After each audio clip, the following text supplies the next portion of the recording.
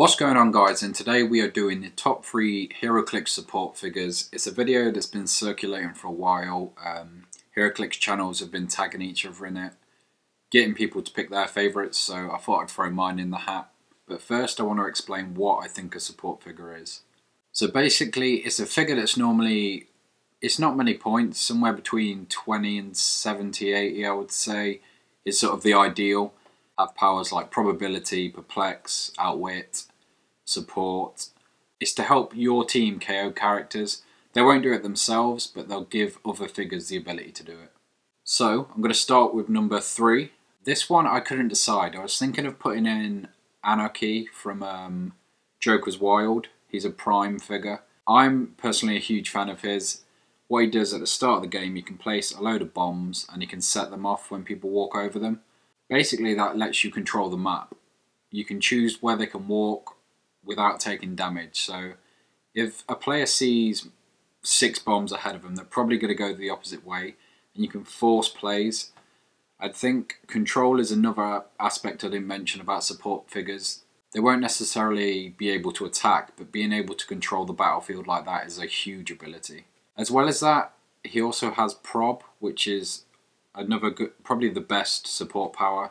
It's a dice game after all, rolling dice, so you're going to want to be able to roll them as many times as possible. But saying all of that, I ended up picking Elijah Snow. He's the super rare from Elseworlds, and what he can do for 70 points is almost unbelievable. So if we take a look at his dial, he's got Running Shot, Pulse Wave, Barrier and Leadership, which is a fantastic set for a support character. He has the option to barrier. He has 8 range and 3 targets, which is just insane for 70 points. He has in Dom, but where he really shines are his special powers. So what he can do is once per game he can give himself a free action, which means anyone that can't fly can only move in direct paths other than him, so it doesn't affect him. You should really build your team around it so it only affects your opponent. For 70 points, that's such a massive power, like it really messes up with people's movement. I feel like choosing this figure, I should probably give a shout out. My friend Joe played it at a WizKids Open recently, and he just got so many compliments on it, so many comments, they didn't expect it. It's a figure not a lot of people look at, but I think it warrants discussion. As well as that, it's got a power which says it can choose an action, so or move action, power action, close or range. And if your opponent commits one of those, they have to take 2 action tokens instead of 1, so there's sort of a deterrent there as well. Not only can he control the battlefield, he can control actions. He's just an incredible figure all round for only 70 points. Only downside I could pick out is that he is only 4 clicks long. His keywords aren't fantastic. Past is probably the best one if you're going to use one. But other than that, incredible figure, that's why he's number 3. Number 2, Jane Foster from the Mighty Thor set. Now she's only an uncommon, which makes it even more impressive. She has 15 defense, defend and support, but it's a special, so she can support characters even if they have an opposing character adjacent, which is kind of annoying to play against, but an incredible ability. She adds 9 attack, so she's rolling 9 on a 15, a 6, she'll hit most of the time.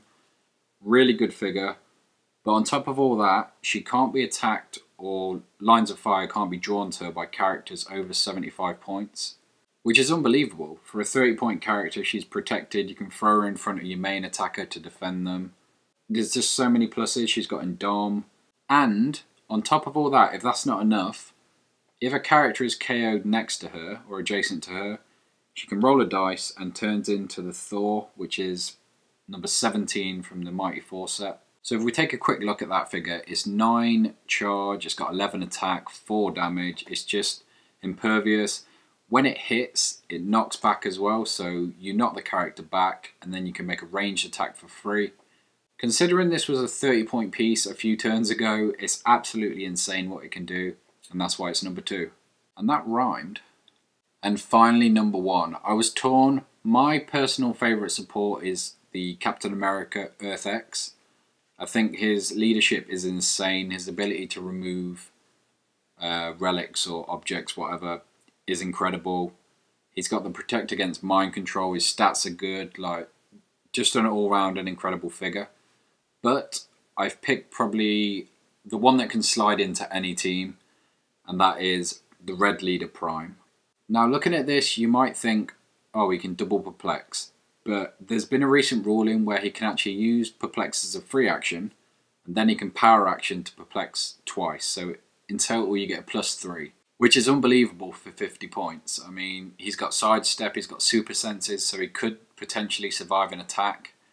He has outwit on top of that perplex. For 50 points, you're probably not going to find a better figure in modern age right now. But as always, let me know your favourite support figures that I've not mentioned in the comments, or let me know what you think of my choices.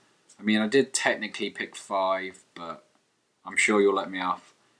And let me know what video you want me to do next. I'm thinking of doing a few team building episodes, so maybe main attackers, secondary attackers, stuff like that. Similar videos to this. And then I'm going to go a little more into the meta game, and hopefully I'm going to have some matches for you. We've got a sealed event and a Christmas event coming up, so I'll try and film something there. Obviously you can see my camera's pretty good quality, so hopefully they come out really well. But until next time, see ya!